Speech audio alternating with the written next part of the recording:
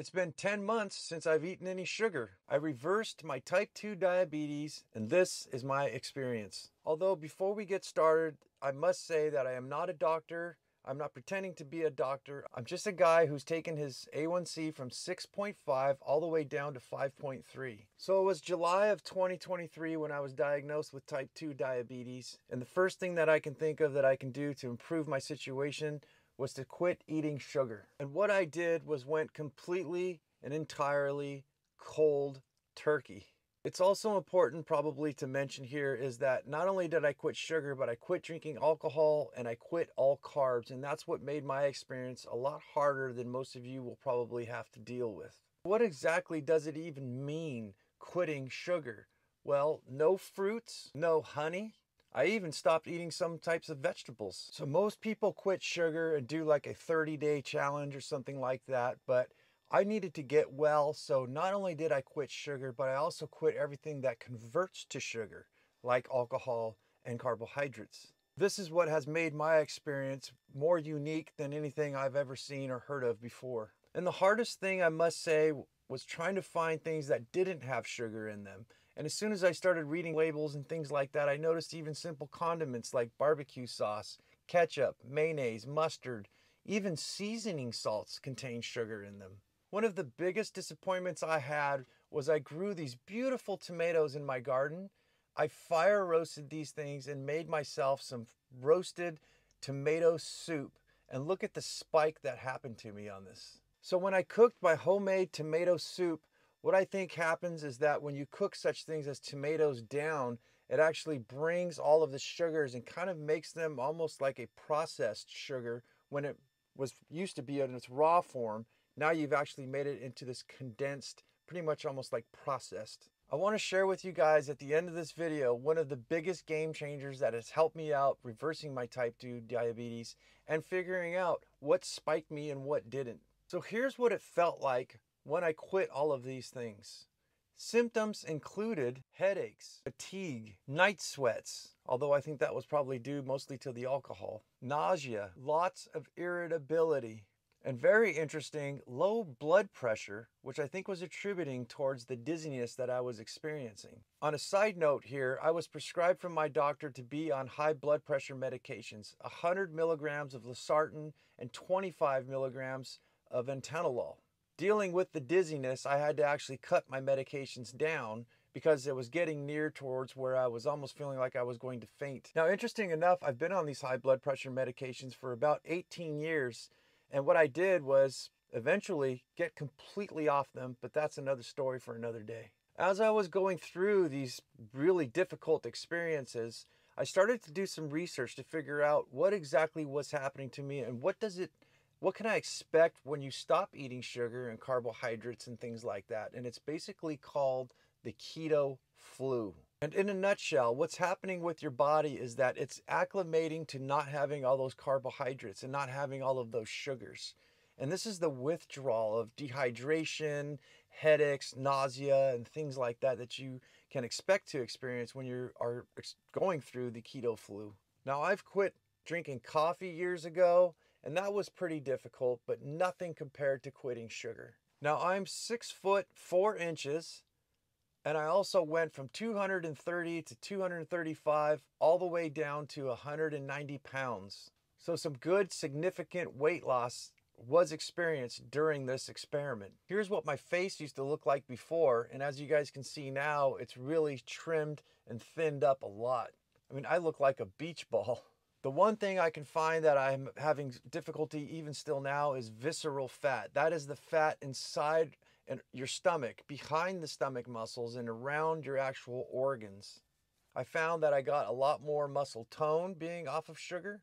My dentist actually has noticed that I have a lot less plaque on my teeth from not eating carbohydrates and sugars. But let's go back to the experience of the keto flu. Now, mine lasted for about a month and a half. And guys, this was very difficult. I'm actually a roofing contractor by trade, so I'm up on roofs working in 100-degree weather, feeling dizzy, feeling nauseous, and I'm basically an animal from what my doctor had told me. I'm not the average American, right? The person who works in an office and things like that. And my doctor actually said that, you know, it's very uncommon to find someone like yourself who has taken this on, first of all, so serious. The amount of strenuous labor and calories and always being active is not your normal day-to-day American. I feel fortunate enough to have a job, an occupation that actually keeps me moving. I think that really helped me to lose a lot of the weight and actually to detox a lot faster. Now, the common length of a keto flu is usually around 1 week to 2 weeks. So that's what you can expect. But again, a lot of people say that there's these even numbers. They try to compartmentalize everything, but everybody's body is unique and different, and you will probably have a different experience. Cravings, do I get them? You bet. One of the things that helped me get through sugar cravings was such things as stevia. Now it comes in a natural form, which is a green powder. This one can be a little bitter if you overdo it, and it gets a little chalky, but it's the closest I could find in its natural form. It also comes in a granulated form. It also even comes in a powdered form. I've even found it in a liquid, which I use for mocktails and drinks and things like that. My favorite so far is actually what is called monk fruit. And it's actually an extract from an actual fruit, whereas stevia comes from a stevia leaf. Monk fruit has a lot better of a flavor to me. The problem is it's very difficult to get it to dissolve. You definitely want like a high-powered whisk or something like that. One point of interest here is that large soda companies have found interest in purchasing such things as stevia manufacturing. I think they're watching the number of us diabetes grow and grow every year from the thousands to the millions, and I think they want to tap into that industry. Now, I personally don't trust these big establishments, so you can do with this information what you will, but I would advise you to be somewhat cautious. And it is probably important to say here too as well that some products, even monk fruit, have additives of other sweeteners like erythritol. They're actually fermented products that some people say are in an alcohol form, and they may not be as digestible and as healthy for you as what you would think. Also interesting to note that some countries have actually banned the use of stevia and other natural sweeteners. Some studies actually suggest too that there's some compromise in the actual gut flora inside your body and in the digestive system. So something to take in consideration before you just jump all into even natural sweeteners besides artificial sweeteners. One thing I found researching the carnivore diet is that some of these people eat butter chips. They slice butter in little tiny thin pieces, freeze them, and eat that, and that is supposed to help you stave off a sugar craving. It's just very difficult for me to eat just straight up butter, I guess for now at least.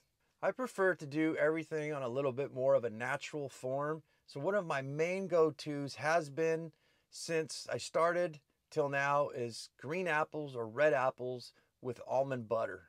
This satiates the feeling and the cravings for sugars, also gives me some fiber, some proteins. It doesn't really give me a big spike, as you guys can see right here. There are also a multitude of other fruits that are good for diabetics, such as strawberries, raspberries, blueberries, blackberries, and actually some cherries. I've even gone so far as to actually make my own chocolate milk made out of coconut milk, monk fruit powder, and cocoa powder. Blend this all together and it actually gives you something that tastes very, very similar to real chocolate milk and is actually pretty refreshing. I've tried Zevia sodas, which aren't really actually that bad. Flavored carbonated waters, lots of teas, like hot teas, mint tea, lemon balm tea, with a little bit of sweetener in it. Nothing like honey or sugar, always monk fruit or stevia. I've even tried non-alcoholic beers. And although the large carbohydrate content did spike my blood sugar, it was actually a nice treat to have, but something I don't want to do on a regular basis. Sometimes I'd find just a nice cold glass of old-fashioned water and lemon juice hits the spot. But actually one of my favorites is a sparkling mineral water with about a half a lime to a whole lime inside. To compensate for all the things that I can't eat that have sugar in them, I've made such things as mocktails, popsicles, even chocolate donuts made out of avocado, believe it or not. My own DIY Nutella. So although all of this has actually helped me to eat some of the foods that I had to quit in the past, I try to take them in moderation due to the fact that there's not enough studies and science to prove what these things will do to us long term, especially for our guts. But as far as a blood sugar spike, these are the things that really help me out. And I found that they don't actually spike me really at all. So do I still struggle after quitting eating sugar? There are many, many struggles. And what I find fascinating is that food to me has become just like a drug addiction, meaning that once I quit things like donuts and sodas and beer and sugars and things like that, I really feel like a big part of me is missing. A dialogue that I have found in my own mind just as of recently was that I have nothing left in my life to look forward to, meaning that I don't have sugar. I can't eat donuts. I can't drink alcohol. I can't have a birthday cake. And all of these things really I find fascinating because the question I ask myself is this what defines me as a person? Alcohol, cake, cookies, a cheeseburger? So I've been slowly learning to replace these things, this empty space, with other things such as fishing or getting exercise, making videos and things like this, things that I enjoy doing because these things don't define us. They are just very highly addictive, just like any drugs or alcohol are. And they're widely available and in our face everywhere from the grocery store to billboards, family gatherings, to fast food restaurant chains, dazzling you with the scent as you're driving down the streets. So it's something very difficult, I think, and continues to be. We just need to learn to switch that energy over to something else. And what I've done that's something else for me is actually not really boring. If you watch some of my shorts, you will see that I eat such things as bacon wrapped jalapenos with shrimp inside of them, sprinkled with a little bit of cilantro and some non-dairy cream cheese and a squeeze of lime. And it's things like this that shift my attention over from having all of that junk food into really gourmet, wonderful barbecues and things of that nature. I basically eat a lot of big protein meals followed by some real high quality organic fruits such as golden kiwis. And I find some of these things are just as enjoyable as a Snickers bar. When you haven't had sugar for as long as I have, that golden kiwi tastes like heaven. So reading food labels can be very difficult at times. And I'll give you guys a little story. I started to eat pork rinds because they don't spike my blood sugar.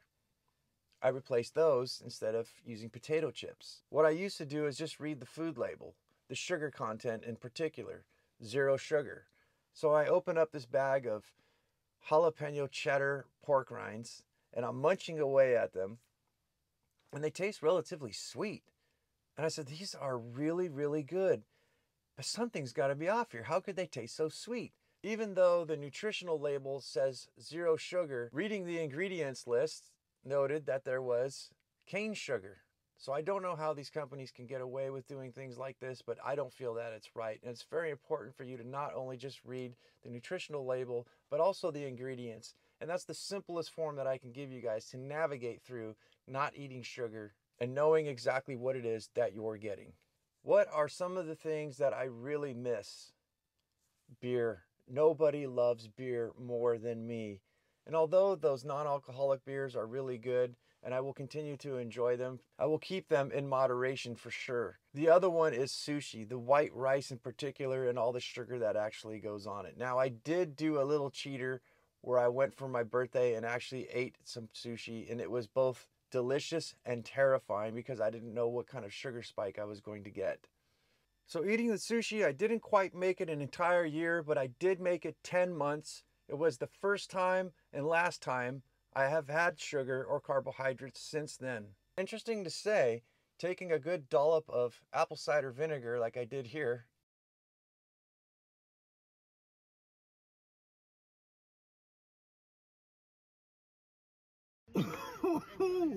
before I ate the sushi, actually did not really give me such a high spike. But again, you guys need to remember that I've reversed my diabetes and I've moved from being insulin resistant to insulin sensitive, which is a good thing. Now, what has helped me the most, the biggest game changer in my life of quitting sugar and reversing my type 2 diabetes, it's called a continuous glucose monitor. And this can be a video all in and of itself. I highly suggest that each and every one of you find some way to be able to measure your sugar levels at all times. This is what they look like. Now, I've named my blood sugar monitor Mr. BS because Mr. BS never lies. And it just makes things a little funner. They measure your blood sugars in real time, giving you an update every 5 minutes. Now, one thing I have found is that I've become quite obsessive about it, checking it every 15 minutes, especially when I eat something new where I don't know how my body's going to react to it. The good news is you can find what works for your body and what doesn't. The bad news is all the information is always there for you, almost in your face, telling you this is not good for you. So I'm sure that a lot of people are going to want to try to reverse their type 2 diabetes, and I highly recommend that you quit sugar. I highly recommend that you quit drinking alcohol and carbohydrates. But the thing that's going to help you out the most with a continuous glucose monitor is that you are going to watch spikes like this happen, and then you'll see continuous lines like this right here. Although there's so much information, misinformation, and all kinds of people trying to sell people like us all kinds of things. Guys, I'm not affiliated with this company. I do have a link in the descriptions where you guys can get a discount on it. But the end all of misinformation is what you put in your body at the end of the day. And the glucose monitor is going to tell you. And if you need to have some sort of accountability, if you want to get inspired, you will, because you will see what is happening with you. This, in my book, is what's going to help you keep you on track and live a much better and healthier life. And hopefully either reduce your diabetes effects on your body or actually completely reverse it like I did. Now, the big question probably is will I ever go back to eating sugar? And the answer is no. If I was put in a life-death situation where someone told me you need to either say drink alcohol or eat sugar, and knowing that I had the option to quit either one of those, I would take alcohol any day. The amount of struggle, of pain, nausea, and all of the things that I explained in this video, I never want to go through ever again. As far as self-accountability, as far as self-awareness, these are things that keep me from reaching over and grabbing that donut or grabbing that soda or eating that ice cream, possibly ever again. Or maybe just in moderation. I haven't made my mind up yet, but I'm pretty stuck on not having them ever again. I hope you guys like this video. I hope that it helps you out. If you do, guys, there's a free ebook that I've written. I'll put the link to the descriptions below. Like, subscribe, comment, help this channel out to get to where it needs to be so we can help other people. And I'll see you guys on the next video. Here's to your health.